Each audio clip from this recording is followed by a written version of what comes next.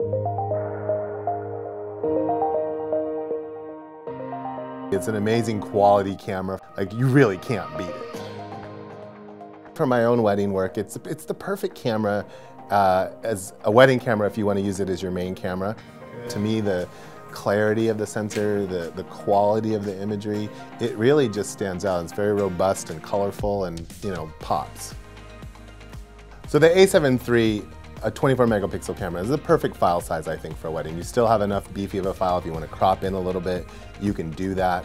It's not a huge file, and so, storage and media, become a problem. You're shooting 3,000, 4,000 images at a wedding. The other thing, it has the new battery. I mean, the battery lasts twice as long. I love that they put new dual card slots with a vertical grip. I put 2 batteries in, cards, and I just can go for the whole day if I want.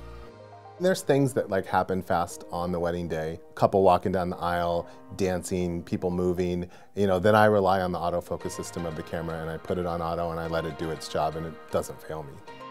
And it's nice with the contrast and the phase detection working together now, because the contrast sort of is front to back and the phase is side to side, 3D. It's great to have that ability to grab fast moving images. So silent shutter, mechanical shutter, that's very important to a wedding photographer. Even mechanical shutter, it's so quiet. You can leave it on mechanical and shoot most of the day. The other thing that I've been doing at a lot of my weddings for the last year or so is really shooting very little flash. I'll use my 70-200, I'll use my 85G Master, one of those 2 lenses, and shoot, wide open, silent shutter, and nobody knows that I'm there. I can just sit there and take pictures to get those moments.